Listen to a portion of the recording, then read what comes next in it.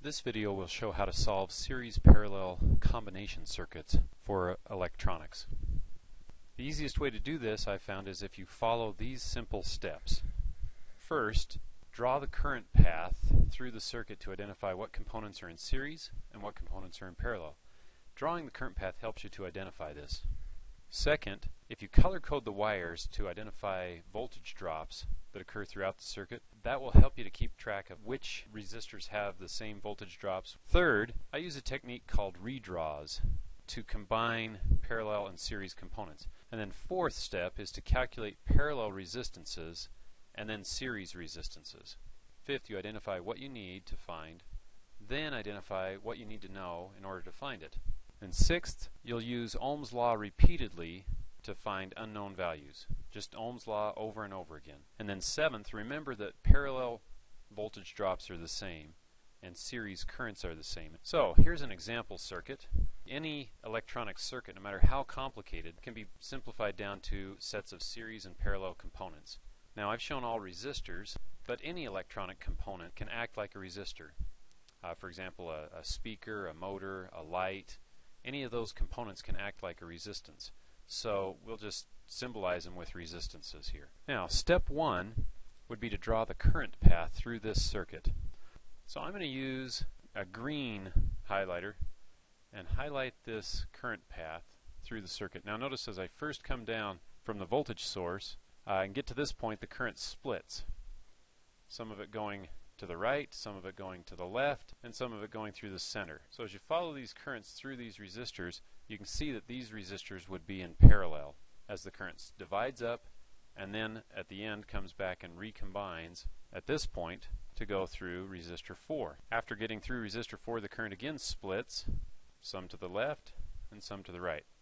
That identifies for us that R6 and R7 are in series as the same current goes through each of them. Then the current goes through R5 on the left, R6 and 7 on the right, comes back together at this point where it all goes to ground.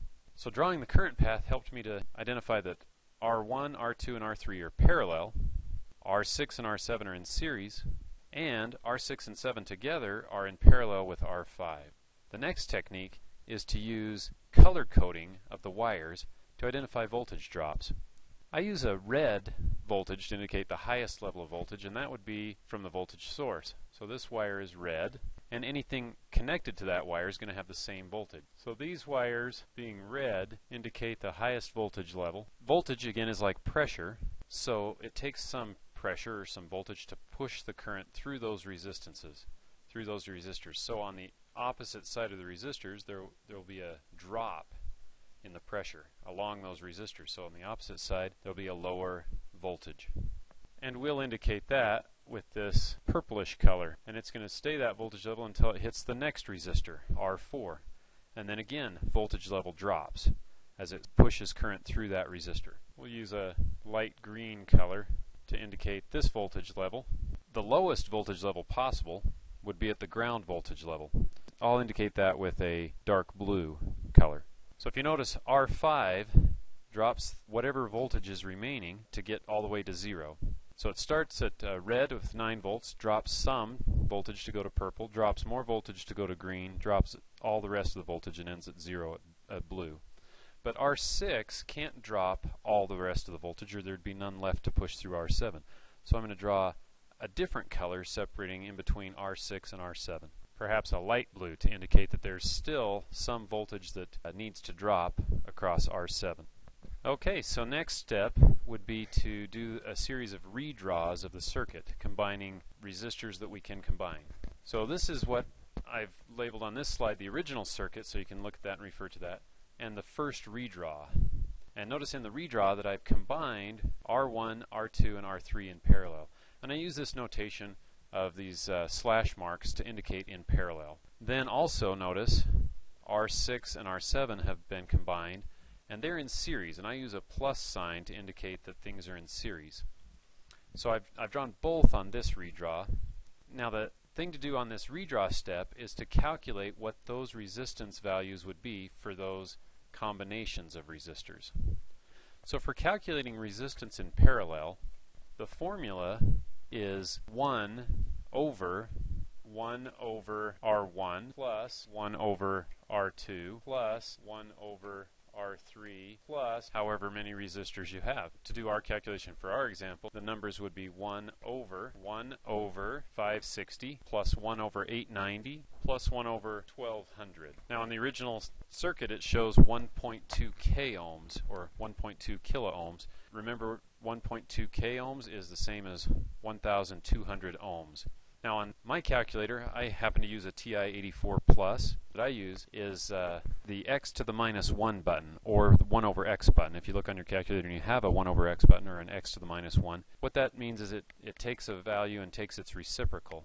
So I enter it into my calculator as follows: 560 x to the minus 1 plus 890 x to the minus 1 plus 1200 and then x to the minus 1, and then if I hit enter, that gives me the value of the denominator of this fraction. But then if I take that answer, if I just hit on my calculator, if I just hit x to the minus 1, the display indicates it's taking that answer and taking the inverse of that, or the reciprocal of that, so I get answer for the total resistance, which in this case is 724.5335079. Depending on the accuracy of your initial values to put into the equation, your answer can't be more precise or more accurate than your inputs. So I should probably round this to the nearest ohm. But I'm going to leave this value as it is for now, and if I use this value to calculate any additional values, then I won't have compounded rounding errors. If I round it too soon and then use that rounded value to calculate more values, each time I round, it compounds the rounding errors. So I'll leave this as it is for now, and in my final answer I can round it as I want. For resistor 1, 2, and 3 in parallel, my value is 724.5335079 ohms. And for resistors 6 and 7 that are in series, remember in series resistors are just added up. So that's a very easy calculation. 500 ohms plus 200 ohms is just 700 ohms. And that finishes my first redraw. But I can simplify this circuit even further if I do a second redraw. The second redraw shows that I can further combine resistors. So if I combine R1, 2, and 3, that parallel combination, with resistor 4 that is in series, and then I also show that R6 plus R7 can be combined in parallel with R5. Now I can solve those calculations. So on my calculator I would enter 700 x to the minus 1 plus 730 x to the minus 1, enter, x to the minus 1, and then hit enter again, and I get my answer as 357.3426573 ohms. Now there is a special way to do two resistors in parallel, a different formula instead of the 1 over method. There's another way called the product over the sum method, and that's to take the product of the two resistors, in this case 700 times 730, and then divide that by the sum. You'll get the same answer, 357.3426573. This product over the sum formula, but it only works with two resistors in parallel. If you have more than two resistors, you need to use the 1 over method. So I tend to use the 1 over method all the time because it works no matter how many resistors you have in parallel. So I've calculated R5 in parallel with R6 plus R7. And the other combination of resistors is easy. Since they're in series, I can just add them up. And since R4 is just 100 ohms, I can add that to my 267 ohms, and I get 367.1908506 ohms. And any circuit can be simplified to a single resistance. The redraw 3 shows all of the calculations. I would need to put these two separate ones from redraw 2 in series with each other, so I'll just add them together. For my total resistance, 724.5335079 ohms. Once I know my total resistance, the next step really is to write a list or a table of what you need to find. If I needed to find the total resistance, by doing the series of redraws, I've just found that, so I'll list that in my table. And at this point, this is where I would round. So I'm going to round to the nearest ohm, 725 ohms. The rest of the resistors, I've already listed their values in the table because they were given in my original problem. And this table shows what I need to find. Now, organizing it in a table like this can help you keep track of what you need to find and what you need to know in order to find it. Ohm's law is the relationship between voltage, current, and resistance in a circuit. In order to find any of the three, you need to know the two others. So looking at the table, if you ever find two of the values, you can use Ohm's law to find the third. The next thing I would do on my table is, since I already know the total voltage, I can list that. It's 9 volts. And since Ohm's law tells me I need two of the three variables to find the third, I can now find the total current. That would be 9 volts divided by 725 ohms. If I do that on my calculator, I get 12.4217857.4 milliamps. But I'll round that, let's say, to the nearest hundredth of a milliamp, so I'll do 12.42 milliamps. From my original circuit, I can see that the current splits through R1, 2, and 3, but combines together again to go through R4. That means I4 would be the same as the total current. And now that I have I4 and R4, I can use Ohm's law to find the voltage drop on resistor 4, because that would just be resistance times current. So I'll use 12.42 milliamps times 100 ohms, and I get 1.24 volts.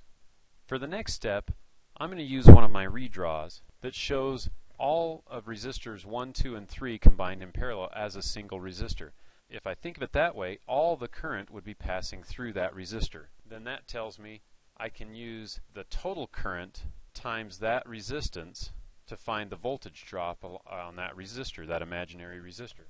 So I would take 12.4217857.4 milliamps and times that by combined resistance. I get 3.32 volts. Remember that 3.32 volts is actually the same voltage drop on R1, R2, and R3 as shown in our color-coded diagram. Since the voltage drops are the same on all three resistors, I can enter the 3.32 volts for V1, V2, and V3. And now looking at my chart, I can see that I have R1 and V1, so I can solve using Ohm's law for I1, for the current passing through resistor 1, and the same for current 2 and current 3. So I'll use 3.32 volts divided by 560 ohms to get current 1, which is 5.93 milliamps. Current 2, I use 3.32 volts divided by 890 ohms to get 3.73 milliamps. And current 3 is 3.32 volts divided by 1,200 ohms to give me 2.77 milliamps. Now remember from our color coding that I can't say that the voltage drop on R5 is the same as the voltage drop on R6 or R7. They're going to be different. But if I look at my chart, I do know that all the rest of the voltage, the remaining voltage, it has to be dropped on R5 to get to 0 volts where it's connected to ground. So if I think about, I already know that some of the voltage has been used up on dropping on R1, some of it's been used up on R4, and the rest must be dropped on R5. So if I take the voltage drop on 1, 2, or 3, which is 3.32 volts, add the voltage drop on number 4, which is 1.24 volts, if I take those both and subtract them from the total voltage we had to begin with, 9 volts, that will give me the remaining voltage, which is the voltage dropped across R5, 4.44 volts. So now I have V5 and R5, and I can use Ohm's law to calculate I5. 6.08 milliamps. Now going back to my original circuit again, I can see that now that I know the current passing through R5, whatever's left over must be going through R6 and R7. The total current, and subtract current 5, and that would give me the current through 6 and 7. And because they're in series, the same current flows through each one.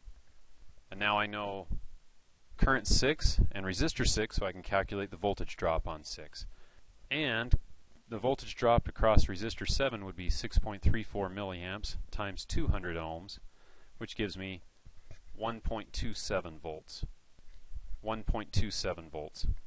And now I've completed my problem, solving for every voltage drop, every current, and every resistance in the circuit.